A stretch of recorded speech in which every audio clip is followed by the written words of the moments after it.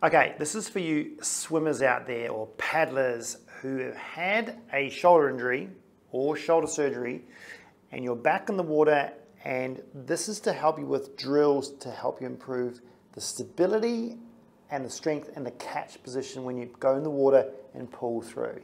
So some people, when they've had shoulder surgery, like myself, or shoulder injuries, when you go through the water and you pull through, there's a little bit of weakness there, and so you can't get the strength through the stroke. Now, a lot of that can come down to stability through the shoulder. You just need to work on some conditioning and strengthening in those positions to help you when it becomes automatic in the water. So the first thing I want you to work on is actually the strength in that position, lifting up. Okay, we'll work on the one pushing down first, but the lifting up is a really important one and a nice one to start with. So this assumes that you've got the range above head, you've worked on your mobility stuff, and so you can get that position when you're in the water. But for here, what we want to make sure is, have you got enough strength to keep your arm in that position? So when you go through in that position, you're not dropping down. You've got enough ability to keep it up here. So what I like people working on is not 180 degrees for this one. I like them putting out around about 150. So if you think about sort of where the top part is, go about 30 degrees out. In that position, what I suggest you do is have your hand up for external rotation, okay, rather than down. So up in this position, and then put your head down on your hand and try and lift your whole arm and your hand up as high as you can until you sort of feel like you just can't go any further. Now this position here, you're trying for the highest height you can without bending your elbow, so keep a straight elbow because we're focusing on here, we're not focusing on the elbow, focusing on the shoulder. Highest you can, and holding it for at least 10 seconds. You only need a 10-second hold isometric with this one, and then down, relax, okay? The crucial thing is making sure that your shoulder blade doesn't move or shift when you do this. So when you raise your arm, you don't want to be sort of doing this sort of thing with your shoulder to try and compensate through your upper trap. So make sure when you lift your arm, pull that shoulder blade sort of back and down. So you're using muscles around the back of the shoulder blade to act as like an anchor. Think of like a crane that puts out its struts to put weight down to stabilize. You're thinking about this part being the struts and pulling that back, holding it down. So you're using just as much of the back of the shoulder as you are the top and through the arm, okay? Once you get there, you're going to go, how high can I go? Because this is trying to improve your strength in the top part of this range. So you are stronger when you go about to go into the water. So if you imagine when you're coming through and you're coming through in this position, you've got experience of being strong there, and the endurance part helps you keep up there for a longer period of time. Okay, so rather than sort of cruising down. So that's a really nice one to work on. Do that first. 10 seconds, sets of 10 I would go for, maybe up to sets of 20, depending on your conditioning.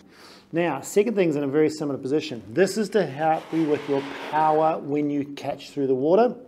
So what I want you doing is pushing this now into 180 degrees. Now, I've got a foam pad here because it's nice to push into. It's a bit bouncy, so I've got some resistance to push into, which gives me some strengthening sort of push back. Okay, it's like a weight, if you like. Have that at almost the 180 degrees. Okay, now this position, your hand is down like you're going to catch through the water. Of course, you're going to be in that position, but when you go through the water, you're there. So from that position there, what I want you to do is you're going to push down. Now, a lot of people, when they push down, they feel a bit of weakness or almost pain in the shoulder if they push too hard, because what tends to happen is they push, and if the shoulder's weak, they'll tend to move their shoulder internally like that, okay? So I want you to try and, again, the same sort of drill. Keep the shoulder, if you watch me, keep the shoulder like that, all right? So you're sort of using your serratus and scooped it a bit. Now, from that position there, your elbow's got to stay straight. Remember, you don't bend it until you hit the water or through the water. This position here, I want you to, again, you can have your head down, but I'll show you with my head up at the moment. If you look at the hand, you're going to push the hand down, but I want you to use your lat here a little bit to pull back. So there's a bit of drag back on that, which stabilizes you here. Okay, so you're going to use a little bit of stability here. Then you've got to slowly wind this up and push your hand down as hard as you can. But I want you to think about pushing your hand down from the whole arm, okay? Almost like from here is where you're pushing the hand down from, not pushing it down here. Because if you just focus on the hand, you're gonna just let this go here. So think of my hand as an extension of my shoulder, and I'm gonna push down with my shoulder, and you'll get a much stronger pull through there. And try and think about all of this pushing down, okay, and being stable here. Now just watch that you don't have any pains kicking in here, okay? So if you've got pain kicking in here, it's not stable enough. So what you might want to work on is just get your positioning right. Every now and again you've got to shake it out, get the positioning right, and then try again. Maybe you're pushing too hard if you're feeling pain here. So you really want this sort of pain-free. You get the spot where you can find it, and then push down with the whole arm. Again, it's a 10-second isometric hold, and that's sort of roughly 180 degrees positioning, hard as you can, and winding it up without any pain, and then release. You might find it starts off a little bit sort of unstable feeling. You feel like, oh, it doesn't feel quite right. Once you get that warmed up and you get your brain firing nearly through the arm and you're working out how do I do this carefully, you may find by the 8th or 9th one, you're getting actually a bit more power and a bit less sort of symptoms here, like it feels stronger and more stable because you're just recruiting muscles correctly. So just be careful you don't overcook it in the first few sort of sets, because you want to get to that 10 sets where you really get some changes through there. So that's a really important one to do, and that's that overhead stability and strength when you get in the water to then power down and through and not have your elbow sort of or shoulder doing this sort of thing, okay? So a really important one. The last thing I want you to work on is obviously when you come through the water, you're going to do a little bit of internal rotation. So the best thing to do, you've probably done external internal rotation around various degrees below shoulder height. Now you've got to go above shoulder height. So this is also only for people who have lost their impingements. They don't have the impingement up here, but they're just lacking power coming through. So what I suggest you do is have 2 bands. Well, you might start with 1 depending on your strength, but you'll find that internal rotation strength up here, you'll need 2 bands just to get enough power through. Now I've got a blue and a green, so quite high level stuff. And again, this is not really for people who are in acute rehab. This is down the track where you're returning to sport. So the band strength can be a little bit heavier. Maybe start with 1, Matt on the second one.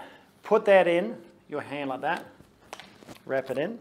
Now, you're going to do internal rotation at what I call 135 degrees. So go into a kneeling position, have the band, if this is my left arm, off to the left-hand side. Okay, so you've got to think, okay, there's 90 degrees, right? I want to be up another 45 degrees, so I'm going to go up into here, okay? And then from there, then I'm going to do my internal rotation, all right? So I'm trying to have it so the band pulls me back into external rotation, okay? So there's a load back there, and then I power through there. You'll probably find that the hardest part is actually the roll back. The eccentric part is where you have to control it, and then you power through not too hard.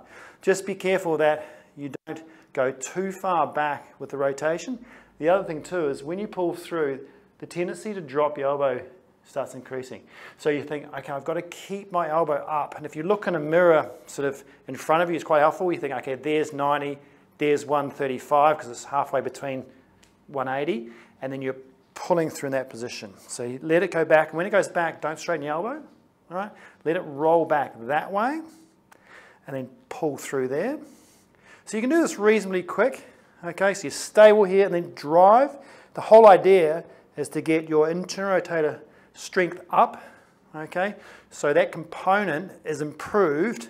So when you go through a pattern of movement in the water and you pull through, that is, you've got that increased strength to do the pattern of movement correctly, okay? So that would be my little 3 you can start working on. If you're you've had your shoulder injury or shoulder surgery, you're recovering okay, you're back in the water, but you still notice there's a little lack of power there. Maybe you notice when you come through, it sort of dives in the water and you can't pull through very well.